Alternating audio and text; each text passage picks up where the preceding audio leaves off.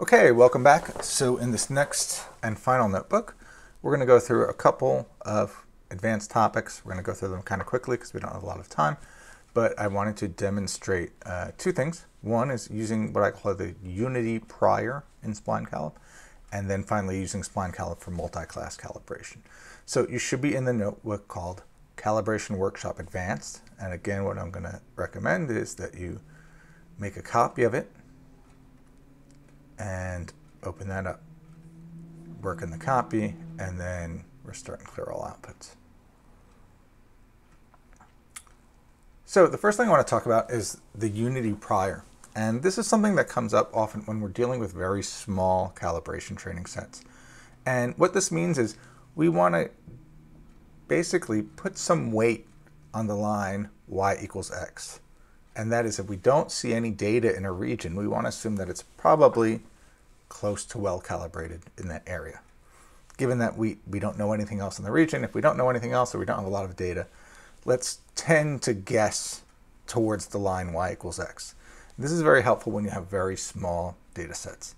So in Spline Calib, there are three parameters called unity prior weight, and unity prior grid size.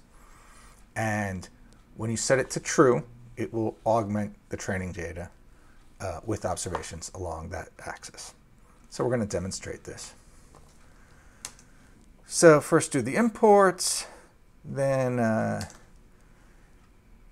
this next few cells of code I'm just going to go through quickly. And all this is doing is helping me generate some synthetic data. So we're going to pretend that this is the truth, and we're going to generate some data as if this is the truth. So what this means is that we're going to have some data about scores x, and then when the score is, let's say, 0.3, the true probability is going to be the value of the function. So up here it's going to be like 0.6. So we're going to generate some synthetic data in a situation where we know the true answer, and then kind of see what happens as we do calibration. So here the xvec is the uncalibrated scores, the probvec is the true probability for that score, and the yvec is then the outcomes that we're going to observe based on the true probability. And we're trying to get back, ideally we want to get back this function which I call f1, which has this pattern. So I'm going to generate some data, and I'm going to generate very few data points. I'm going to generate just 100 data points just to illustrate a couple of things. So we generate this data, and let's just plot the reliability diagram. So you see, because the data is so sparse, things are really all over the place. We don't have that many observations in any one bin.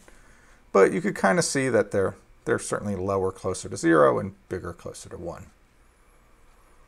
And now we're going to fit a spline column to this data, just 100 data points. And first we're going to turn off this unit, what I call this unity prior. So we're not going to have any of this, any prior bias towards the line y equals x. And we're going to fit it. And here's the curve we come up with. So we see it's not so bad. We can now compare that to what the true answer is. And we see it's reasonable. For 100 data points, this is not a bad result. And if we compare the log losses, we see this is the uncalibrated log loss. This is the log loss after our calibration. And this last number is the log loss if we actually knew the right answer, what the log loss of the true right answer is. So we see we've gone most of the way from uncalibrated to kind of perfection. This would be the perfect answer we could have gotten as if we actually knew the answer. So it shows that even with 100 data points, we're able to make a significant improvement towards the best we could get. Next, what I want to demonstrate, though, is adding in this unity prior. So I'm going to add in a unity prior with a weight of 25. What that means is I'm going to put some synthetic data along the line y equals x, and I'm going to give that set of data a weight of 25. So it's going to count like 25 data points worth of observations. So we have 100 data points of data, so this is going to be like 1/4 of the data that's already there. We're going to give it that much weight, and we're going to fit it. And then I'm going to do the same thing over here, this time with a unity prior weight of 100. So I'm going to weight actually this prior exactly as much as all of the other data. And we can run that.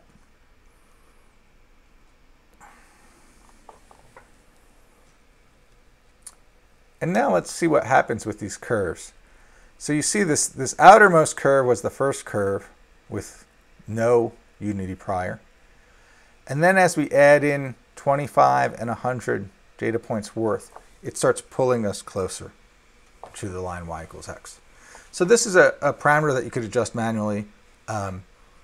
And if you see that your curve is behaving poorly in certain regions, it might make sense to add in a little of this to help regularize and stabilize it. And then if we look at the log losses, we see that actually adding in a little bit of unity prior weight in this case helped us a little bit when we added the 25 data points worth. When we added in 100 data points worth, it started to make it worse.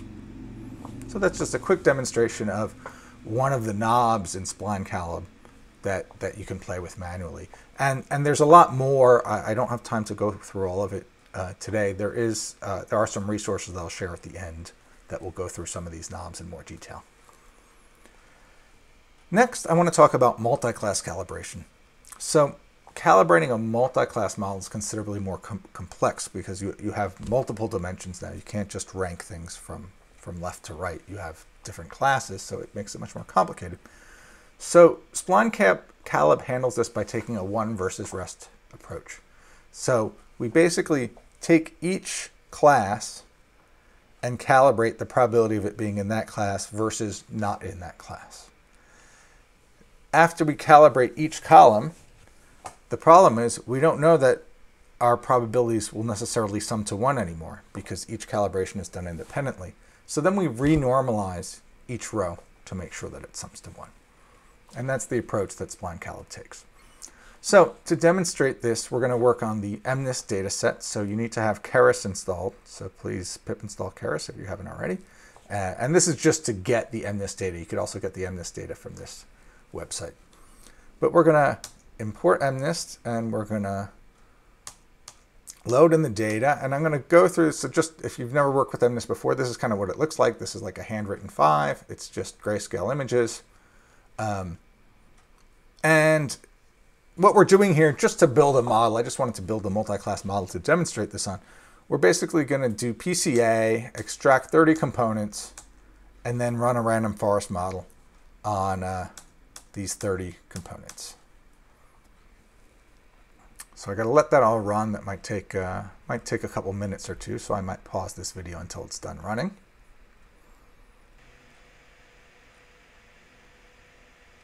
Okay, that took a few minutes for me to run, but it's all done now. So just to review, we took this random forest model, we trained it on this data. It's to create a multi-class classifier. And now we made our predictions and we got our hard predictions. If we look at our performance of the uncalibrated model, we see that the log loss was 0.305 and the accuracy was 0.94, 94% accuracy. And then we generated this cross-validation training data like we did before, and we calibrated it. And again, this whole process took like 5 minutes or so on my machine. If it's taking long for you, please go to the notebook that's already run through if you want to follow along. But we fit 10 different calibrators, and they're all wrapped up in this one Spline Calib object.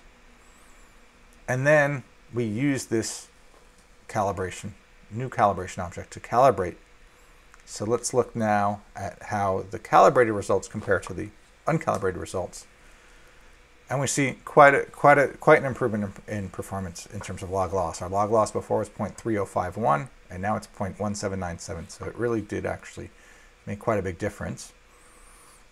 And now let's look at did it improve our accuracy at all?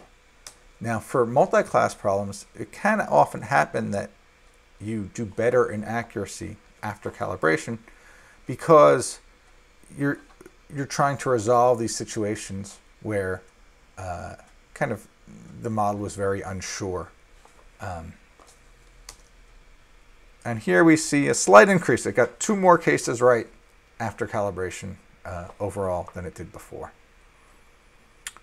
And then finally, just to show, one thing you can do is you can look at all of the individual calibration plots. And this is also just to show some other functionality of Spline Calib. These are the 10 individual calibration curves and how they fit the different classes. And you can see that each have a different pattern. It's not the same pattern in every place. But you can see the splines fit the data, do a pretty good job of fitting the data everywhere.